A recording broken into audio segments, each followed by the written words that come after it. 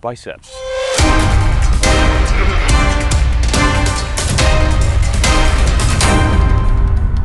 Boom.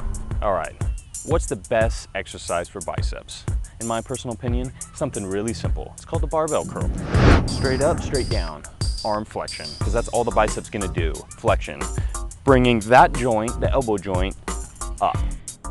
And that's gonna help build that bulk, but it's also going to build the peak in the bicep because your palms are supinated throughout, and it's being forced to be supinated because it's the straight bar.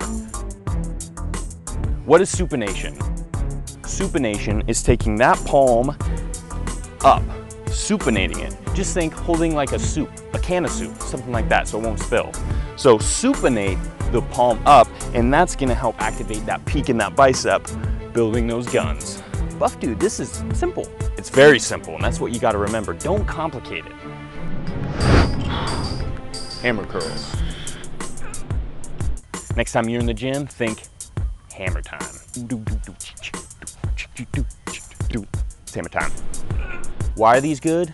There's two heads of the bicep, long head, short head. The long head of the bicep is gonna hold the bulk of the bicep, the bulk of the muscle. So you can build size, you can build strength. The short head, on the other hand, is gonna build the peak. So if you wanna build the size, you work the long head. You wanna build the peak, you work the short head.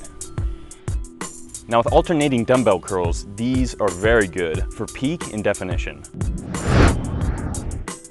One good thing is you can really focus on that supinating action. Palms up, nice squeeze, really define and increase the peak of the bicep. You can also go pretty heavy on it too. Alternating it from side to side, you can also kind of work out any asymmetrical problems in your body, which if one side is stronger than the other, you can really tell when you do alternating dumbbell curls. Concentration curls. Now, if you want the peak builders of all peak builders and those biceps, these are it. One good thing, it's gonna take that shoulder out of the equation, because one thing that can happen when you're doing a dumbbell curl, barbell curl, or even a hammer curl, is when you're curling up, that front delt is gonna raise and gonna help out the bicep. With the concentration curls, however, it takes that deltoid out of the equation. So when you're curling, it's gonna be strictly in the bicep. So now, before we were talking about concentration curls, now we're talking about spider curls. Very similar. This one, you're gonna be lying flat on a bench with a slight incline, your arms are gonna be dangling in front of you, and you're gonna take a barbell and curl straight up to the forehead. Again, it's gonna involve a little bit of the front delt, but it's really gonna get the complete bicep involvement. I hope you learned a thing or two during this video, because that's exactly what it was for.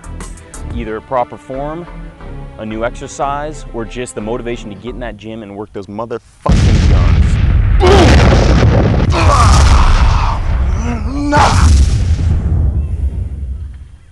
I love you.